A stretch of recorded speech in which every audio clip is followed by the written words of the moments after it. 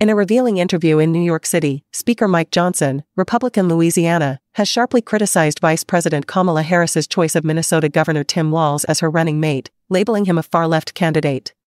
This decision, according to Johnson, simplifies the Republican campaign strategy for the upcoming election, positing that Harris's selection reflects her San Francisco radical roots and could alienate moderate voters.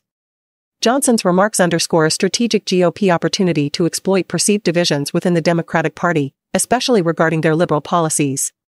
As the 2024 election heats up, Johnson's comments offer a glimpse into the Republican playbook, which seems ready to challenge Walz's liberal policy record and Harris's leadership style. The speaker's critique hinges on the assertion that the Democratic ticket is out of touch with mainstream American values, a narrative he believes will rally conservative voters. With the political landscape more polarized than ever,